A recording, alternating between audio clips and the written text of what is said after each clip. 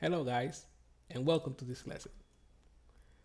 So let's organize our folders and files as well, okay? So one thing that we have to do as a developer is to make sure that everything is in order, right? So we need to make sure that everything is on the right folder. So we're trying to organize our website. When I say to organize a website, I don't mean that going to a website and add your title and then a paragraph and then like another title and then another image or so on. I don't mean that. I don't mean like to organize in that way. I mean to organize, as a developer, you should be like very organized with your files and images. So, ways to organize your website. First, create a folder specific just for the images. You can also create a folder for the CSS code. We're gonna do CSS later. You can also create a folder for the JavaScript code. And if you have many projects, you create many websites, you should have creating a folder for each website. Name that folder the same way you will call your website, and then just put every file inside that folder. It's a little bit confused, but we're gonna get there, okay? All right, so let's start. Before we get into this, let's organize our website. Right now, I'm just going to create a new folder, okay? And I'm going to call it, let me name it this, what about my first site? My first site, okay? Going to open it, it's empty, all right? So inside my first site folder, what about if I just add every files, inside one folder. Okay, just gonna right click and let me just sort by name. Okay, nothing fancy. All right. Okay, let me go back with this because I think I moved something that I was not supposed to move, which is, I believe it's this one. So I'm just gonna add these two. And now I will add these three. Okay, there you go. For some reason, you should not touch when you create, when you download software, blah, blah, blah. So don't worry about that. There you go. Now I can do whatever I want with my files. Okay, so now I have an image. I have a file. I have a PDF document. And I have a file that contains some text. Okay, we're gonna use this file later. You don't have it now, but we're gonna get there later. So right now I have my website folder, and I'm gonna create another folder here inside my first site folder. And I'm going to name this IMG, which is for the image. And I'm just going to drag and drop my image inside this folder. Okay. What about the PDF? Well, I'm just going to create another folder, and I'm just gonna call it COC for document. DOC for documents. And I'm just going to, what is my PDF? I'm just gonna drag and add it there. Okay.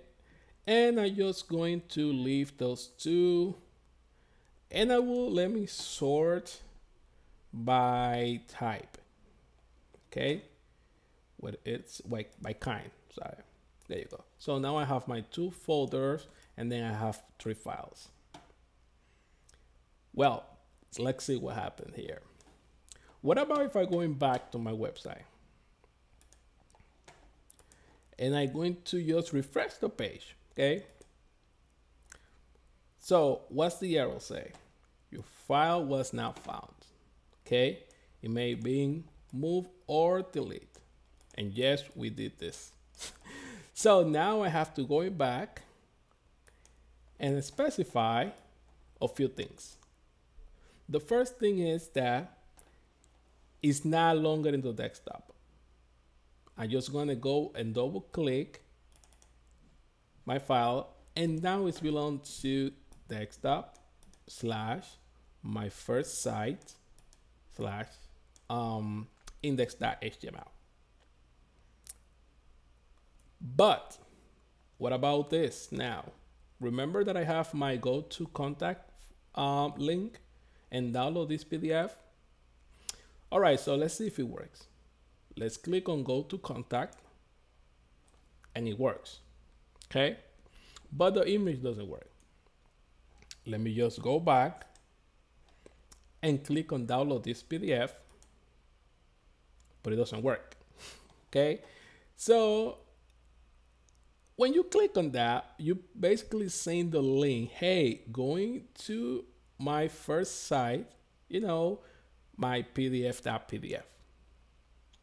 But remember that this PDF is no longer within the same folder that it is the index.html. And let me show you. If I going back here, we now move the file inside this doc folder. So I'm just gonna go back and I'm just going to close these two. Should I save? See that it's here now, okay? But I don't need this, so I'm just going to move to trash, okay? I just want to show you that it's work. And I'm just gonna click on it and open with Sublime test. So we have problem with the download PDF, and what we do is we just specify that it belongs to the doc folder. Just gonna click save. There you go. And for the other one, which is the contact.html, when I click on Sublime, and the image now is in the, let me open this a little bit more so you guys can see it, is on the img folder.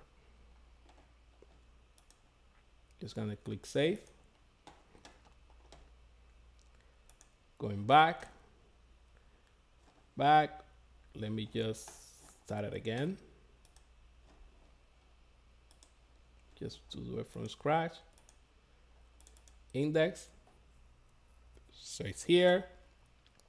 Now notice, if I hover, like I push the little, this little arrow over the link, you guys can see on the bottom here, notice here, that now it say, you know, the whole link path plus doc plus my PDF.pdf.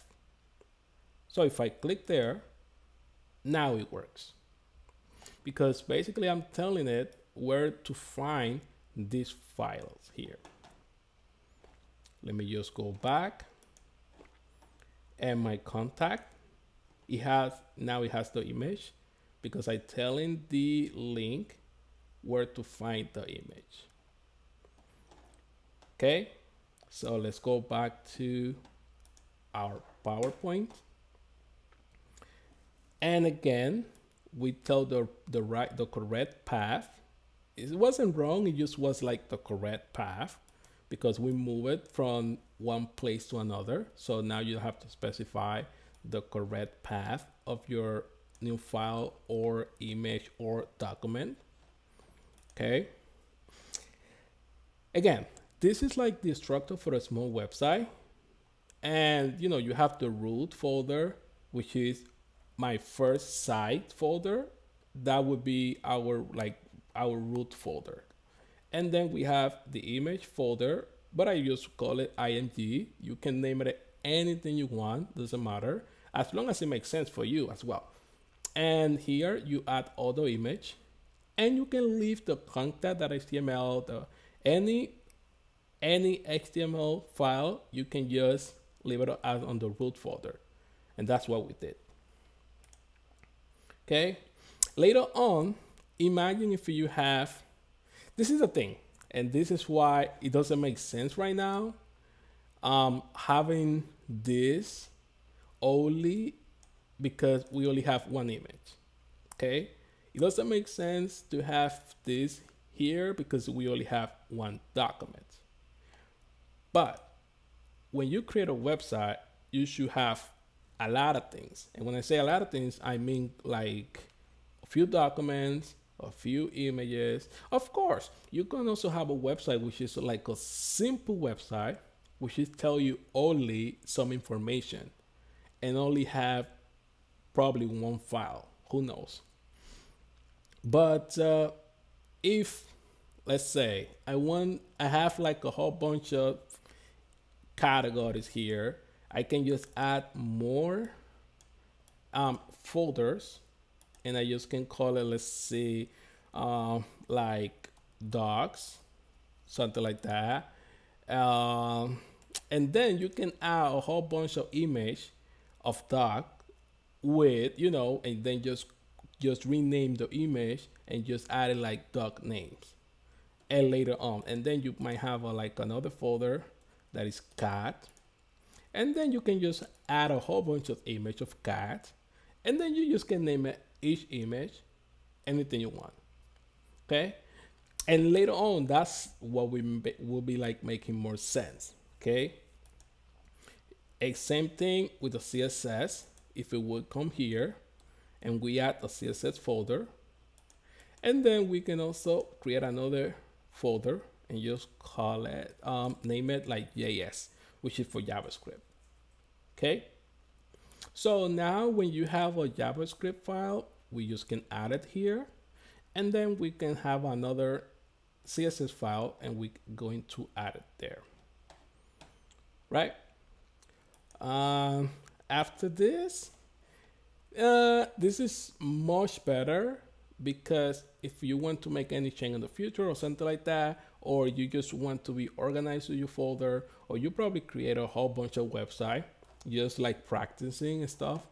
So they will keep your work very organized. Okay, so I will see you in the next lesson.